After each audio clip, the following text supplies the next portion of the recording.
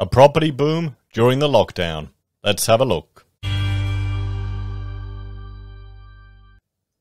Hello everyone, Florian.Heise here and welcome to another episode of HeiseSays.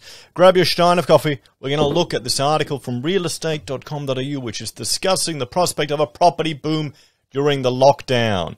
You know, chances of a COVID-era bargain evaporate as sellers sit on the fence. Well, people are being forced to sell, everyone. Let's start by having a look at the current property prices. We can see here we have the capital city prices, and I'm just going to bring up my full screen.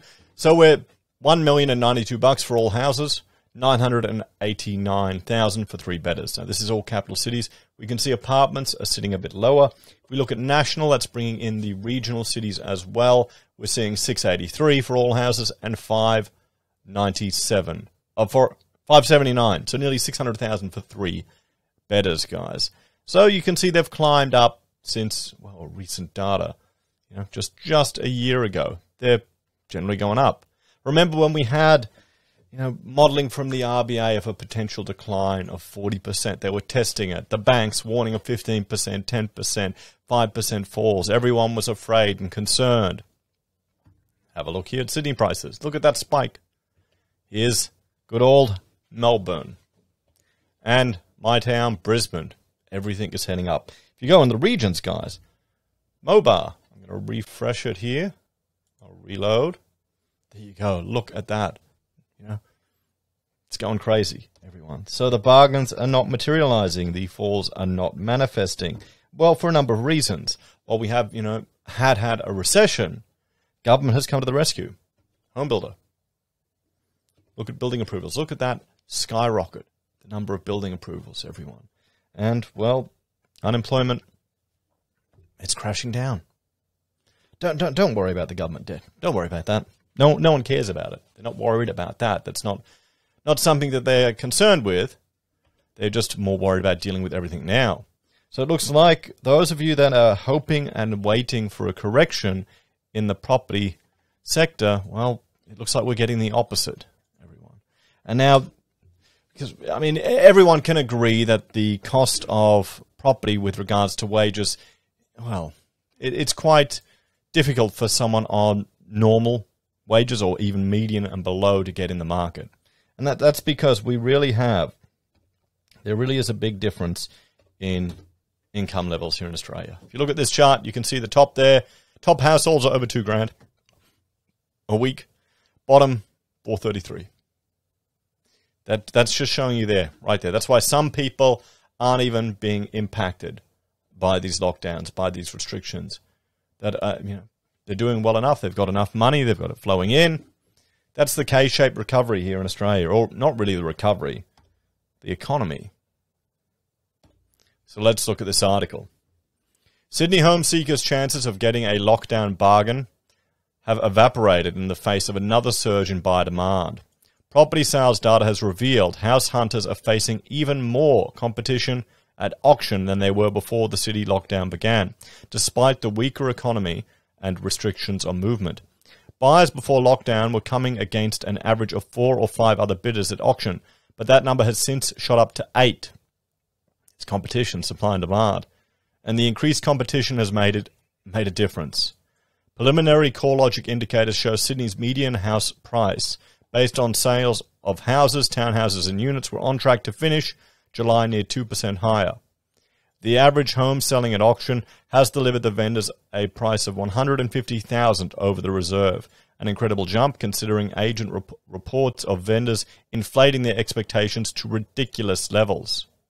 Well, what's considered ridiculous may be considered a bargain in a few years' time if it keeps going the way it is.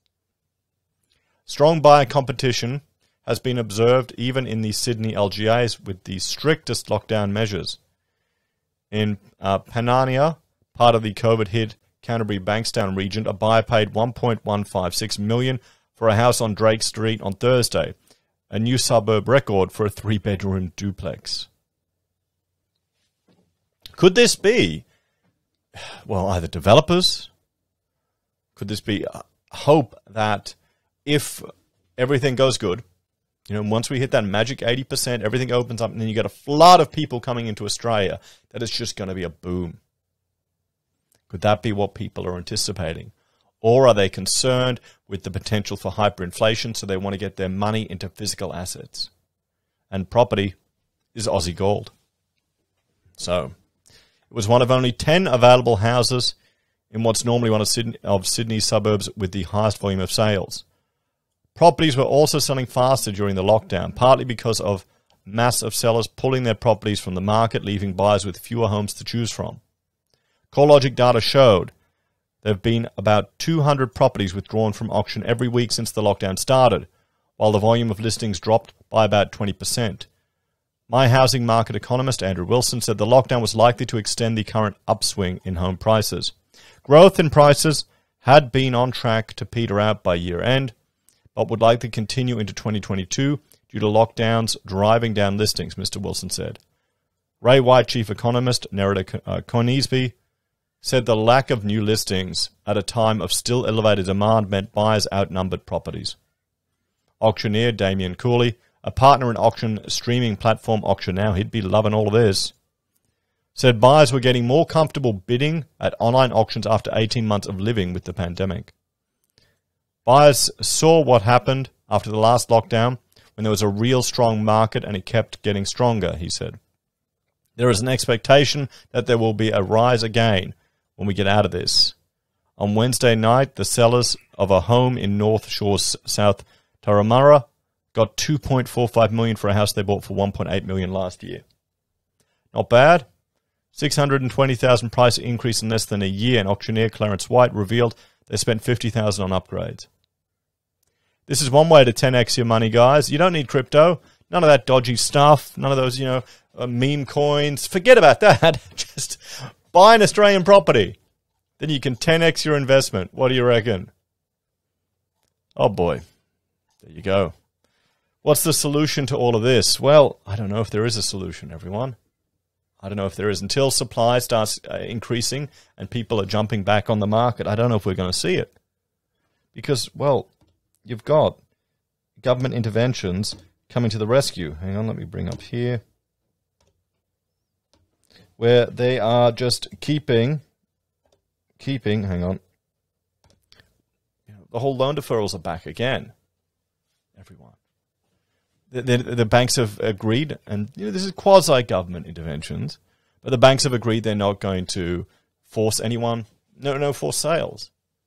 So if people are sitting at home, then they probably don't want to sell now because it's going to be a terrible time to move. People are probably just looking because they either want to invest or they're forced to. Can you blame people for not selling? They probably want a bit more certainty. So I can't see it returning to normal. And can we get off this property addiction? If a first recession we've had in 28 years, a global pandemic, shutting down of the borders, shutting down of the economy, locking the economy down again and again and again and again, and property still goes up. Well, because we know why. Because property is the government's cash cow, the pinata that they'll keep bashing.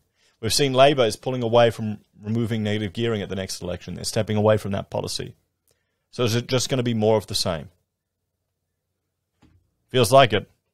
What do you reckon? As always, thanks for watching. Please like, share, and subscribe to the channel. Let me know your thoughts and opinions on this one in the comments down below. If you're a fan and enjoy the content I create here, there are a few ways you can support us. You can join us on YouTube or Patreon. Sign up for SelfWealth or Stake. Use our affiliate links at Amazon, eBay, Independent Reserve, or AussieBroadband. Buy a merch from HeiseSays. Use Gold Pass from the Perth Mint or support us via PayPal. Take care, and I'll see you next time. Bye for now.